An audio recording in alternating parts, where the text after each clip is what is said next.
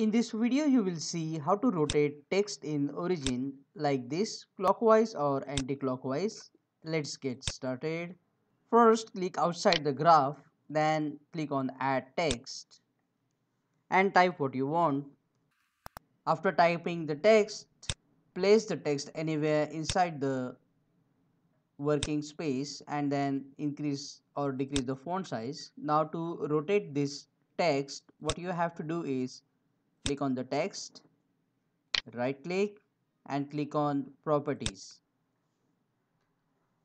You will see this properties dashboard.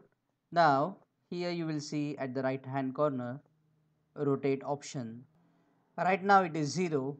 If you click on the drop down, you will see here the options 45 degree, 90 degree. For example, I will select 45 and click on apply, and as you can see the text have rotated.